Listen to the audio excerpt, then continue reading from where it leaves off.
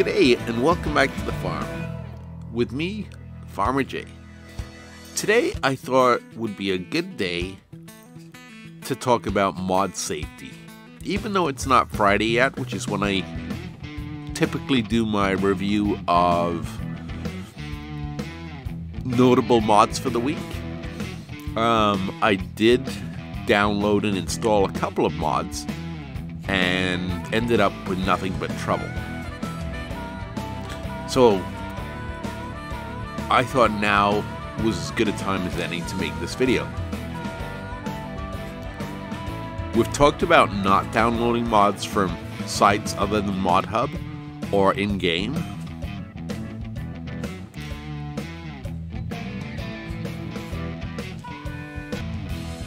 But I thought it was time to take that conversation one step further. What I would suggest you do, especially PC players, this doesn't apply as much to console players because A, you don't have access to script mods, and B, because you don't have access to script mods, the testing process seems to catch most of the bugs before the mods are released. So what I recommend you do is you create a test map. I'm just going to install this mod because I do want to try it out. Because I want to see how big it is.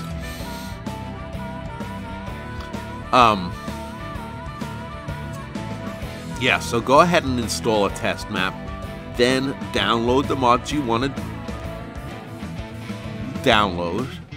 Wow, that's only at 4%. For some reason, my bandwidth drops around this time of day, which is 7 o'clock Eastern Standard Time, and I go from getting 500 megabits per second to 60, and ModHub seems to get hammered as well. I guess it's the time everyone gets home on the Eastern Seaboard in the United States and Canada, and it's the time they go ahead and decide to download mods. Okay, we can go ahead with this video without actually installing the large solar array. I had installed a couple of mods that I just wanted to check out for the purpose of seeing how well they worked. One was the Power Pack mod. And what was the other one? The other one was I did the manual combine discharge. Didn't like it.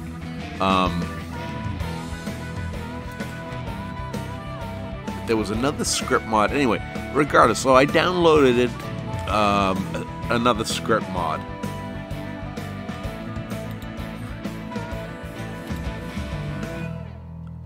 To the game, and all of a sudden my game started doing funny things.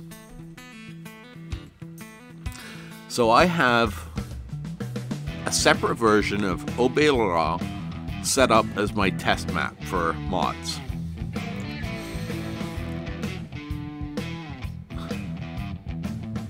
Ah, this was the one, yes. Farm Production Pack Beta. Now, I broke my own rule and I downloaded this off it was the author's website, but it's a beta and hasn't been through testing. So I had that installed as well, and I think somewhere along the lines there was a conflict.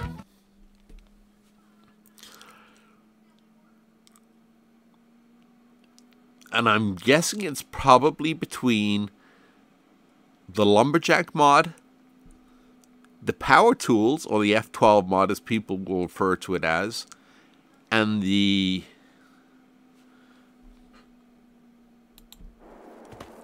what was that mod called? The Power Lift mod. That was the one I was thinking of. And I think there was a conflict because all three mods essentially do the same thing.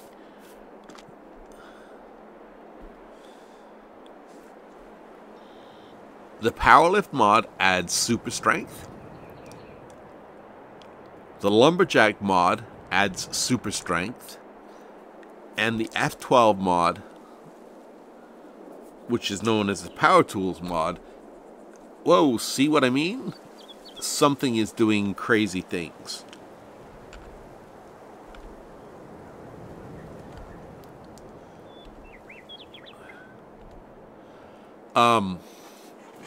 So obviously I have one more mod to get rid of.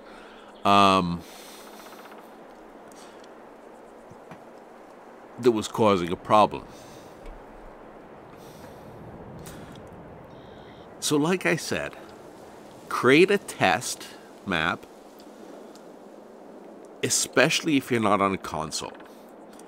Download and install your mods on this test map, and then try them out. If something gets borked or broken, it doesn't matter on your test map. Knock on wood, it hasn't happened to me yet, but it has happened to some people. Whoa, look at that. See, that's another thing.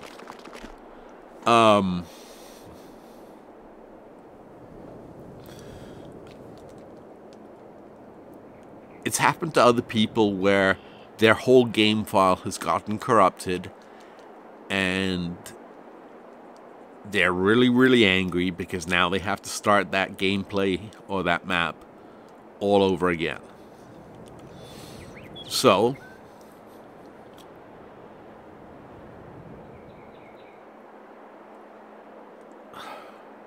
I feel bad for them, I really do. But at the same time,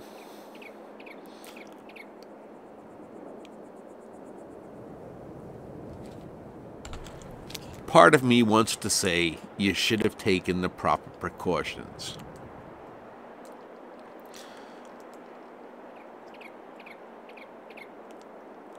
And created a test map. So, I mean, essentially that's all I want to say in this video. Do yourself a favor, even console players, because I know Mr. Sealy P has run into the odd occasion where a mod hasn't worked properly. I don't think he's had the problem either where it's completely corrupted his game. Like I said, it's much, much harder to completely corrupt a game on a console because the testing process doesn't allow for script mods. I think the problem I have, like I said, is a conflict between some of the script mods. And to reiterate, script mods essentially give the game access to developer tools that would normally be found only in a game with development tools turned on, and then you enable a specific line of code. These script mods allow that code to be enabled, i.e. super strength, without having to enable the console or the development mode of the game. And that's why they are,